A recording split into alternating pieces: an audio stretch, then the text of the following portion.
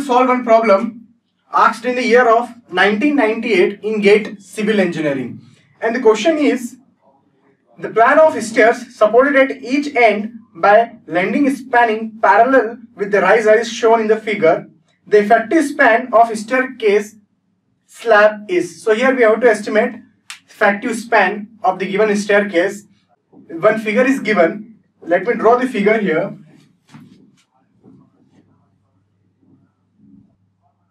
So these are your steps, riser and treads. This dimension is given, which is called landing, 1200 mm. This dimension is given, 2200 mm. These two are called landings and this is called going, and this dimension is 300 mm. So here, this half of this I will be calling Y.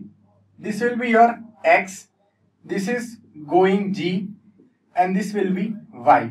One thing we should notice here, X should not be greater than 1 meter, Y should not be greater than 1 meter. If it is greater than 1 meter, we should take the value equal to 1 meter. So here if you see, if I take half of 200, which is equal to X, so 200 divided by 2 is equal to 600 mm.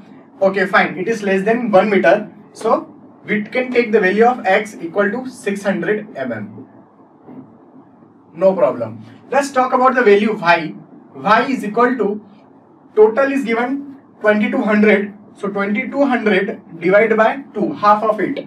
It is equal to 1100 mm. So here you can see it is greater than 1 meter. 1 meter means 1000 mm. It is 1100 mm. So Y is greater than 1 meter. So if it is the Y is greater than 1 meter, I should take Y equal to 1 meter. So here I can take the value of Y is equal to 1000 mm. Why? Because the maximum value of Y as per IS 456 2000 in the calculating the value of effective span is taken as 1 meter or 1000 mm. So these are the two values. The effective span can be estimated. L effective is equal to X plus G plus Y. This is nothing but here called effective span. So here the value of X we have estimated 600 mm.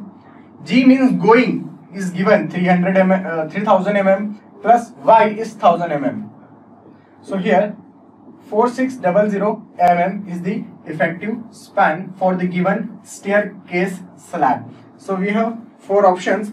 So answer is B, 4600 mm. Thank you so much.